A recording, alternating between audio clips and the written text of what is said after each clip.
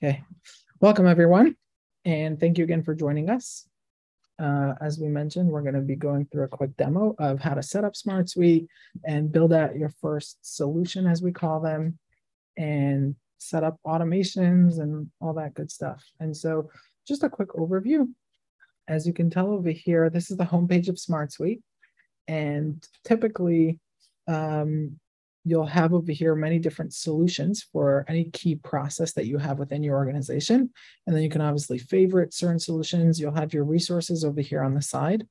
A few ones I'd like to highlight, which are our webinars. We constantly have our upcoming webinars on all sorts of different topics. We have a really exciting one coming up pretty soon. What's new and coming in SmartSuite soon. So that's a really fun one to learn. We have a lot of exciting announcements. But we obviously have our mobile apps, iOS and Android. You can download easily. We have an academy that's going to be coming out in a few weeks from here. We have our community, which has become more and more active, where folks are just sharing their use cases, asking questions. It's an excellent community. And we have our help center, very detailed docs, which you can also reach from within here, super detailed. You can reach the team anytime, and as you can tell, the reply is under 10 minutes. Very helpful team. And you can send us Loom videos of your setup and questions and whatnot. Super helpful. But then over here, we have a help docs. You can search for any particular help docs. And as you can tell, very detailed documentation with GIFs and pictures and all that good stuff right here within the app. The other thing I'd like to highlight is the template gallery. And so over here, you'll have basically over 200 templates, best-in-class solutions for key processes within different industries and types of processes or departments. And if you just click in and kind of go through the structure real quick, even without downloading it into your space, if you just take a look at the solution, the different views, which we'll expand on in a moment, you'll get to see kind of just a little bit of like the thought process that goes in behind building different solutions and how things are linked to each other in the different fields. And I think it's a great starting point to be able to start wrapping your head around, how do you use SmartSuite and what you can build with it. Obviously, the possibilities are endless, but I'd really encourage people to check out the template gallery specifically for processes that they're looking into so that they can just kind of get an idea what's possible in SmartSuite. You can search for any particular solution over here. You can change the display of how you want to list the solutions. It's just a preference, but you can search for any particular one in here. We have our global search settings, which you can search for records, files, members, or anything, and you can search across all solutions or pick a specific solution that you want to search into. This is kind of like a power search button. We have our member directory, which basically shows you all the different members, team members within your workspace, and you can see like additional information and even download a vCard. This is helpful for large organizations when you want to kind of see who else is with you, and as you kind of come across them within the processes. We have starred items, which you can basically, instead of favoring a solution, you can star specific items, whether they're apps or records, etc. And then we have the My Work section, which we'll expand on a little bit more, but in short, this is an area where every particular user in the platform can see a roll-up of all of their tasks by due date, overdue today, upcoming, their closed assignments, and they can dive right into that specific record and start working on it, communicating on it, etc., and then reach back out. So this is basically a daily agenda.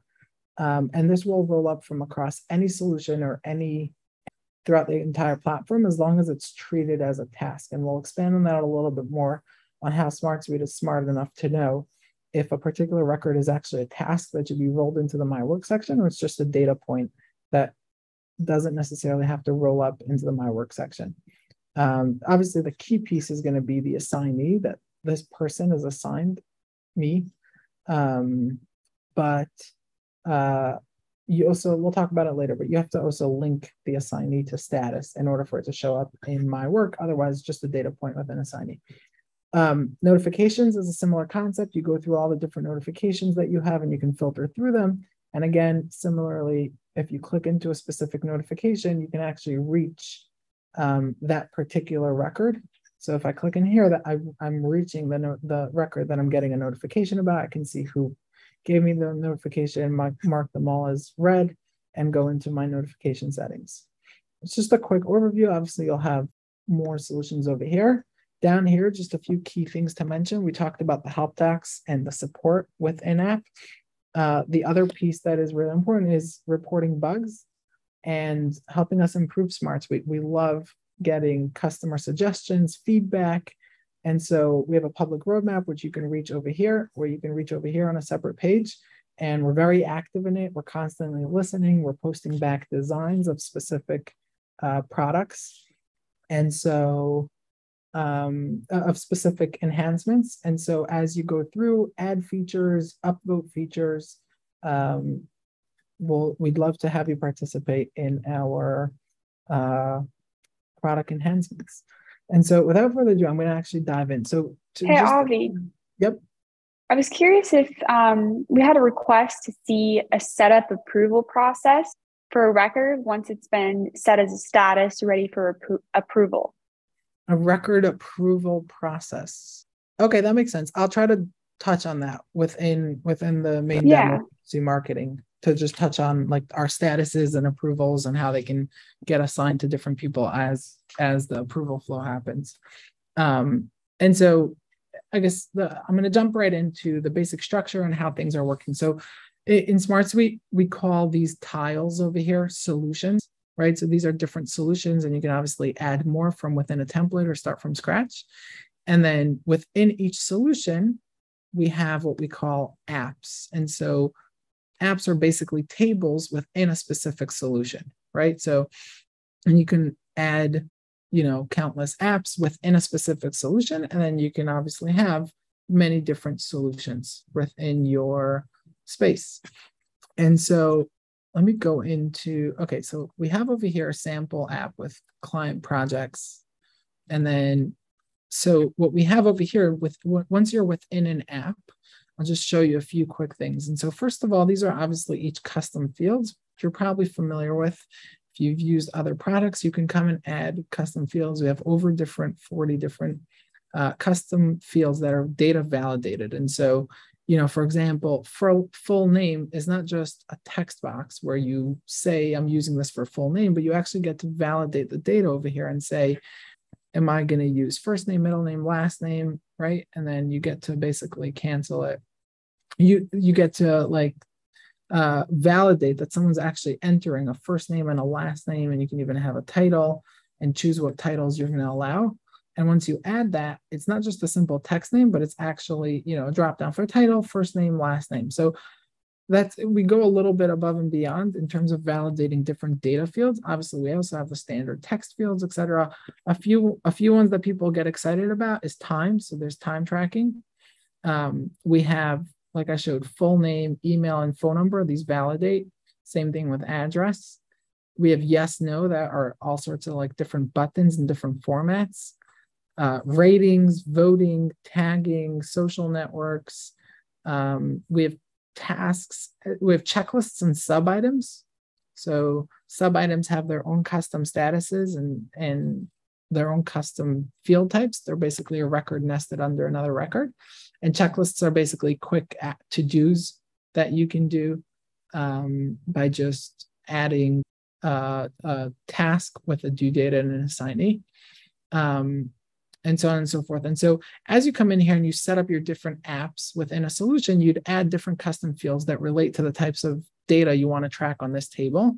And then, you can obviously come in here and add record. One thing I want to point out is we have a lot of different settings on each custom field type. So for example, on the title field type, you'll notice that you have two options. First of all, manual input or auto-generated. By default, it's manual input, which means you're basically coming in here and adding a title to each record that you're adding. But note that you have two options that you can uncheck and check, which is require entries to be unique and require an entry to this field. These are both specific. Settings that you can enable or disable. The other cool piece on title is auto-generated. So if I switch to auto-generated, I can now add certain text and I can pull in any field that that exists over here, and it auto generates. So if I, for example, pull in, full name project, and I update the field, the title will automatically generate. Now it's pulling in only project because full name is not filled in. But as soon as I start filling out the full name and saving it, as you can tell, the full name gets populated over here along with the word project. And you can add as many as you want. So I can add in here, who the assignee is or client. People use this in very creative ways. I'm going to switch back to manual input as it was before. But that's just, that's just an example on title, for example, right? Then you have, for example, on our single select. So first of all, you have, how do you want to display it, right? You can choose all these display options. You can have a default value, right? And then you can, again, do you want to drop down radio, require an entry, allow users to add new choices. And then here's another cool feature actually, which is you can include value, and these can be referenced in formulas. And so you can assign a value to each one of the single select dropdowns, and you can include a choice description that will show up right under the single select. So as you can tell over here, I'm going to update this field. My internet is a little slow today. But basically, instead of creating a whole separate table to be able to create a formula that references values for each of these single select fields, all you have to do is come in here, include values, and you can assign values that can later be used in a formula that is in this table, right? So as you can tell over here, the description just updated, and now I have my description right under my choice. That's just one example of many, obviously. For example, you can come in here. This is an actual currency. So you can choose the currency, the precision, allow negative numbers, require an entry to be unique. And full name, we talked about this, but again, require an entry in this field, and you can choose if you're having middle name, last name, title, all that. And so it's just that we give you a lot of customizations on the field level. Up over here, you'll have your controls for this particular view. And so obviously we have fields to display. So not necessarily do you have to display all the fields that are in here. Just want to be clear, when you're adding a field, you're going to come in here and add a new field here. And when you're choosing a field to display or not display, you can add that over here, or you can actually add it over here, remove from display, and that would remove it. And then you would add it over here. You can reorder them, etc. And then you have sorting and filters and grouping and spotlight and row size and finding. These are all can be applied one on top of another. So you can have a filter on top of a filter, choose and or.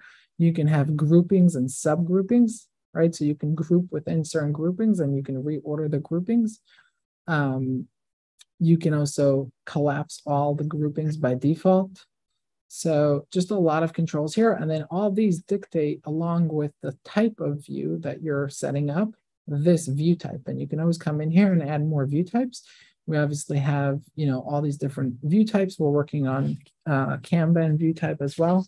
Sorry, a Kanban view type is that. We're working on a, I'm blinking on the name right now, a Gantt chart. Gantt chart? Yeah, a Gantt chart. But either way, right now we have grid and card. As you can tell, you have different views.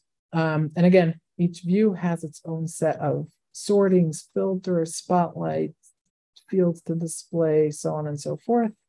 And you can have custom private views and public views, right? So views that only you're seeing versus other views.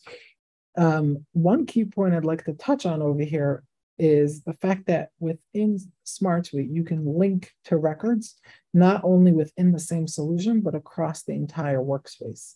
And so if I come in here and set up a linked record field type, and by default, I'm linking within the same app, but then when I come in here, not only do I have all of my other apps within this solution, agency marketing, but I get a dropdown of all my apps across my entire workspace, obviously grouped by solution, and I can link to anywhere else. I can link from here to my CRM solution. I don't have to sync bases. I don't have to do anything like that. I can search for a specific app, search for fundraising CRM or partner CRM app or sales CRM app and link to a specific solution and link to a specific app within that solution very easily.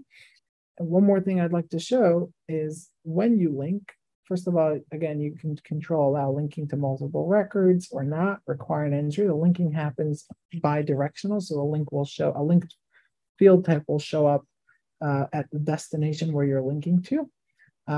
But a setting many would want to use is advanced settings. You get to display which fields you want to show on the linked records so that you don't actually have to click into those linked records. You can easily see all those different field types on the linked record level. You can sort. So when you're choosing, you can sort by a specific field type that's on the linked record. So it's easy for you to find what you're looking for. And you can sort by address, let's say, and you can filter. And so you can say, I only want to sort accounts that the status or that the type is any of, and prospect, customer, and vendor. I want to leave partners out because I don't want to link partners to this particular instance. And as you save that and you add the field, when you start linking to records, they're going to be grouped the way you set them up. And so they're going to be grouped in that order. They're only going to show from the filter, and then I can easily link. I can also create a new record, which is creating a record in accounts and a completely different solution. But I can go ahead and create that new record there, which will automatically be linked to my contacts over here, to my client projects over here. You can click into any existing record. And again, this is a record that's living in a completely different solution.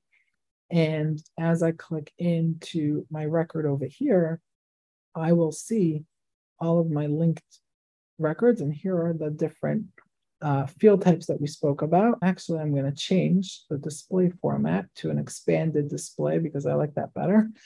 And you can see over here, again, without me having to click into the record, I can already see key information. Like I can already see the LinkedIn for this company in my CRM without clicking into it. Obviously, if I ever want additional details, I can click into it and pull up the full record.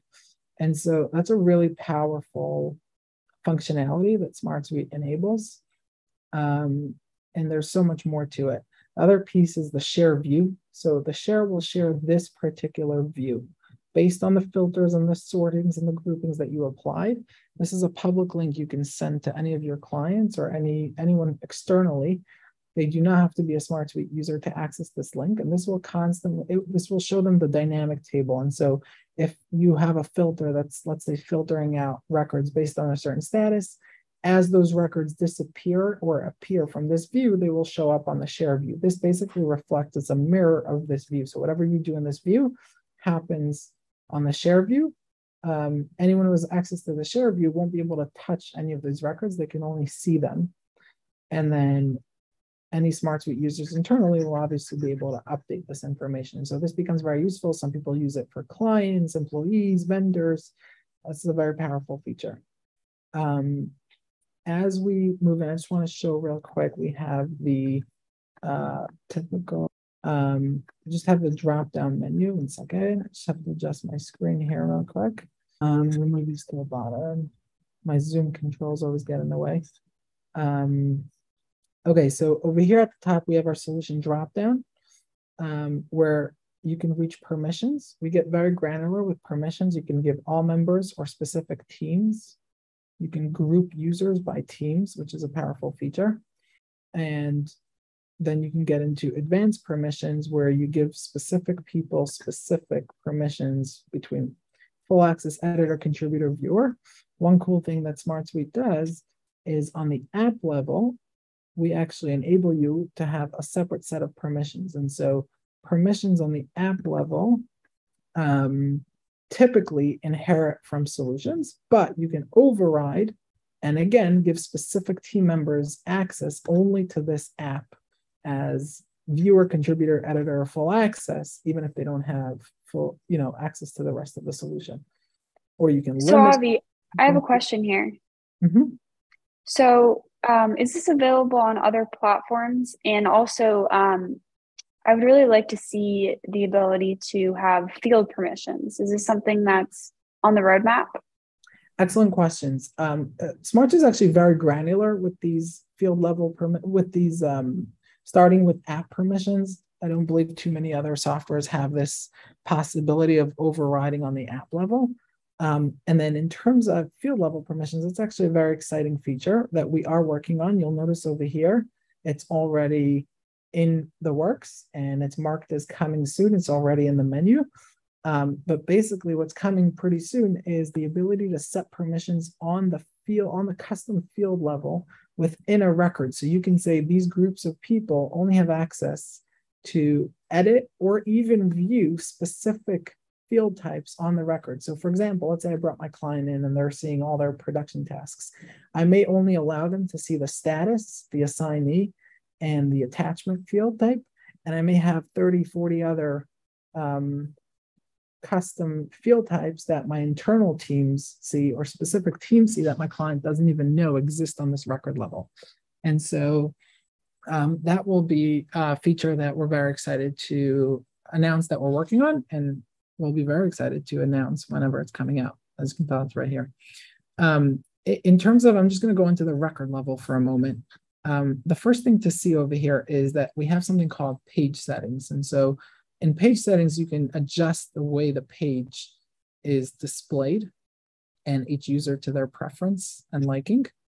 The other piece is, right, like I'm going to switch for a second. This is a 50-50. I kind of like the 50-50 typically, but you can see how it's kind of different. We have the comments panel where you can leave comments and even mention specific users. If you're mentioning a specific user, you can actually assign it to them. So that way only they or the assigner, basically only the assignee or the assigner can mark it as resolved. Users can respond or leave a new comment, right? I'm going to reply to this comment. I can leave a new comment.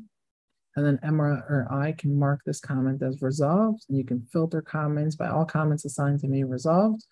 Obviously, if I mention someone, it will show up in their notification center and they can dive right into it and start working on it. Over here, you'll see also comments. If you click in here, you'll reach directly to the comments panel as opposed to reaching the record level. You can, oops, something's popping up. And by the way, you can always use SmartSuite as a typical spreadsheet, right? So you can drag and drop columns, you can resize them, and so you can double click and they auto resize. I like using this a lot. And so, you know, there's a lot of functionality that you may be familiar with. Going back to the solution dropdown over here, we have integrations and API documentation. The API documentation is solution by solution. You'll have all your documentation there. If there's anything missing, please feel free to reach out and integrate with us very successfully. Zapier, we have field to field, and we have Make coming up in one of our, I think we're about 2 releases away, probably before the end of October, hopefully. And then we have automations. Automations is a really cool piece that I love with. And so with automations, you can really set up triggers and actions that basically perform things for you and automate your work within SmartSuite. And so I think we had a question earlier about how do we have a approval flow of a specific record. And so what I typically do for an approval flow is maybe you have an assignee and then you have an internal reviewer who's supposed to review it. But maybe you only, and maybe you'll have a due date for the assignee and a due date for the internal reviewer. And what you'll want to do over here is you might set up an automation that says when a record matches a condition where status changes from, you know, let's say any to is client approved, or actually let's do ready for internal approval.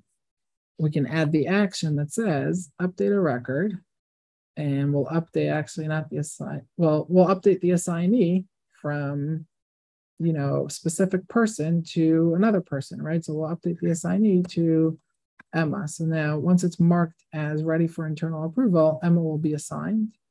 And that way, anytime I'm working on a task and I mark it as, so let's take this task. I'm going to switch the status from, not started to internal approval, ready for internal approval. And we're going to wait a moment. And what should really happen is the assignee would switch to Emma. Just happened in front of our eyes, right?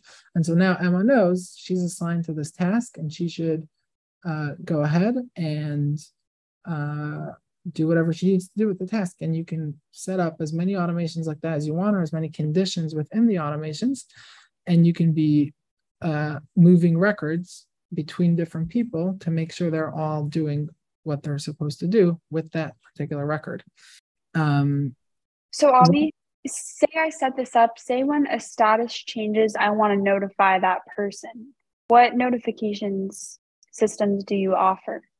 Excellent question. And so we're going to add an action over here. Besides assigning you, we're going to add an action, and we can send an SMS, a Slack message, a Google message, or an internal email to that particular person. So I can send to, and I can choose a workspace member, or I can pop in an email address in here, right? I can even add a CC and pop in some random email address, info at SmartSuite, and I can type out a specific message, and I can even pull in specific data fields from the record, type out a custom message, and send them a message along with this. So I can do multiple actions at once. And I think someone earlier asked about updating multiple records on a specific trigger. So here's how you would do that. You'd basically add as many actions. You can set up one trigger, and based on that trigger, you can update as many records as you'd like. So another thing that we have coming is the automation find function, which will allow you to locate records and update all of those based on that find. Yes, great point.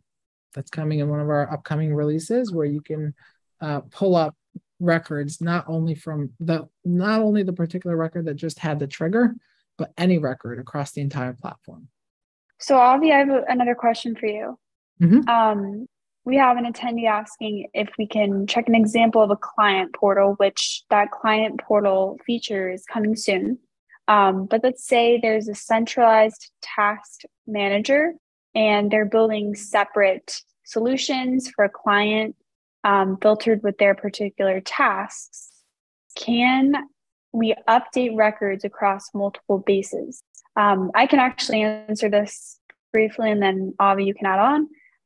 We currently aren't able to do that. However, that is coming in the next couple of releases for automations. Yeah, I think for this release should be in 2.7. We're right now in 2.6. Yeah. So by the end of October, right now, as you can tell over here, within automations, you can run an automation across the same app, across the same solution, any app, right? But you can't run across solution automation. What's going to be coming in the next release is you'll basically be able to, not similar to linked records, not only will you choose an app within the same solution, but you can choose an app across any solution.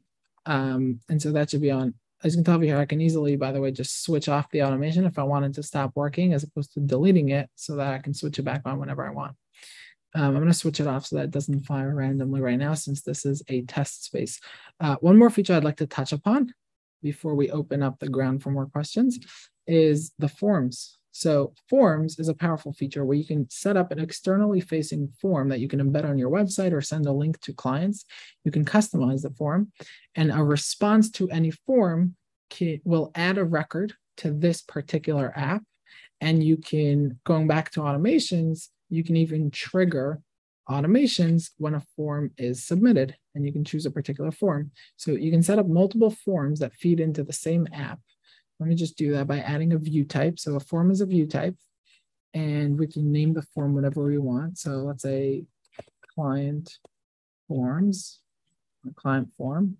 We're going to create the view, and we can add in here, specific field types, or we can add more field types over here, right from here, which will create the field type on the app level as well.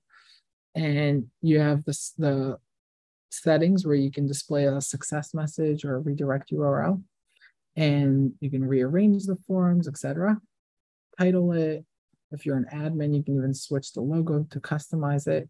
And then you can grab this link, share it with anyone or embed it. And anyone who submits this form, that will add a record to any of the views based on the specific filters and groupings, but it will add a record to this app. And again, like I mentioned, you can trigger automations based off of this. Do we have the ability for forms to use information from links? Linked records? I think external links. Check and see if maybe add a linked field to this particular app. Oh, linked records, he means. Yeah, that is coming October 5th, the ability to add linked records, as well as address fields, signature fields. I think there's one more on the list. Those will all be available in forms October 5th. Thank you, Emma. The other piece over here is obviously, as you can see, you can require specific fields. So that makes it that you can't submit the form without the field. You can add a description, so on and so forth. One last thing I forgot to show on the record level, and we'll close off with this unless there's any questions. Within the record level, we talked about page settings. There's a lot more settings to obviously explore over here. You have the history and all that, but one thing I wanted to go into is groupings. And so you can have sections on a specific record, and you can call this section whatever you want to call it, and you can move fields in and out of this section. And a section can expand and collapse. As you can tell over here, we have test and we have time. So within time, we have specific fields. And again, you can move these fields out of any section, or you can move them into a specific section, and you can set up as many sections as you want. You can also have sections expanded or collapsed by default. And so this section, for example, is collapsed by default. And so anytime I go into a record here, you know, test is expanded. And then over here, I have time. It's collapsed by default. If I expand it, it opens up. And again, I can collapse it, or I can uncollapse it by default so that the fields are always displayed. And this is a powerful way to organize information within records. And so that is just, I guess, a quick overview of building and automating your first solution. I'm curious to open up the ground for some additional questions. If there's any other topics you'd like me to cover, tremendous more Avi, to get into. Yep. Can we look into sub-items really quickly? Sure, absolutely. So as I mentioned, sub-items is going to be a field type. And if you search for sub-items right here, so they come with these default field types. But if you go into settings, first of all, you get to change. So for example, I can change any of the field settings, just like you could on the record level, change the require an entry, all that good stuff. And then you can also come in here and add new field types. And so you can set up your own field types for sub-items that are not on the main record level. And you can set up custom statuses, custom field types, you know, single select, multiple select, whatever it is. And as you add those, again, you can set up sorting and fields. And as you add those fields, you can also display like what's going to be displayed first, second, and last. I'm going to add this field type just so I can showcase. And as you can tell over here, all of these are showing 0. That means there's 0 sub-items. As I click into here, I can add more sub-items. Where are my sub-items in here? By the way, this is subtasks that I was talking about before. Where you can hey, Avi, can we? I think they were referring to sub-items and forms, which I'm looking into more information. But the question is, can I modify the URL parameters so that I can have one form but hide fields based on who I want to send it to for sub-items? I'm looking into whether we have sub-items available on forms. Do you mind checking since you added that field? No, I don't think we have sub-items enabled on forms yet. I'm curious what the would be. Yeah, that should be, we're rolling out a lot of different new fields on these forms. So that should be rolled out pretty soon. I can add you to the feature request. Okay, excellent. So those were sub-items. As you can add basically different sub-items, and they will show a count for the sub-items. Let me actually just display checklists real quick so we can showcase checklists. So I'm going to display checklists on this grid view. And checklists, similarly, you get to add checklists. You get to assign them to specific people, give it a due date, save it. And there you can see you have 0 out of 1. And if you click into it, you can mark it as complete, add new checklists, and so on and so forth. Okay, any other questions I can touch on? I see Daniel said +1 for sub items. I love it. I love sub items too. Okay, any other questions? These are Smart Docs. You can get into Smart Docs, you have full editing capability. And so as far as searching for info and sub items, that is thanks for all these requests. I don't know if that's on the product roadmap, but I'm very happy to add this for you. I can also send a link just for everyone. If there's something that as you're playing around, you don't see, you can view our public product roadmap. If it's not there, you can go ahead and add in a request yourself. And we check these on a day-to-day basis, like Avi was talking about in the beginning.